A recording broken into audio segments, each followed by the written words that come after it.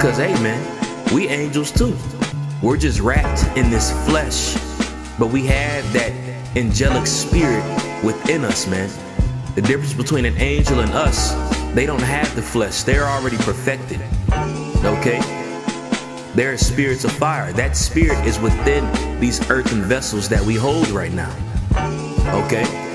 And we're fighting to get back in that state which we had from before, that glory which we had from before. Only difference is we're going to rule in planet Earth in new flesh. All right, so we're going to have those angelic spirits that we have right now in newer sinless flesh. All right, we're going to be perfected as our Lord and Savior Yahushua is perfected. And he's going to rule in the planet Earth with 144,000 ruling under him, all being perfected in perfect flesh with the angelic spirits, with angelic power. Okay? 1 John 3. Behold, what manner of love the Father hath bestowed upon us, that we should be called the sons of God. Therefore the world knoweth us not, because it knew him not. Beloved, now are we the sons of God, and it doth not yet appear what we shall be.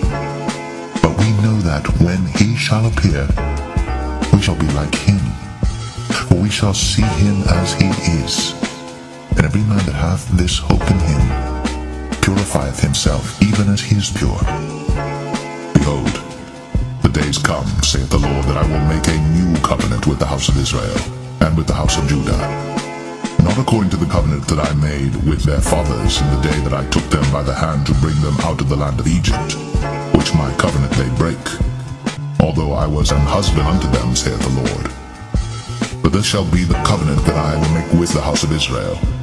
After those days, saith the Lord, I will put my law in their inward parts, and write it in their hearts, and will be their God, and they shall be my people. And they shall teach no more every man his neighbor, and every man his brother, saying, Know the Lord. For they shall all know me, from the least of them unto the greatest of them, saith the Lord.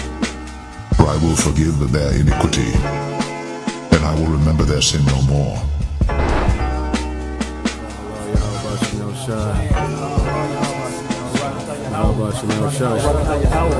Barakatah Yahushua, Barakatah Yahweh, Barakatah Yahweh, Barakatah Yahushua.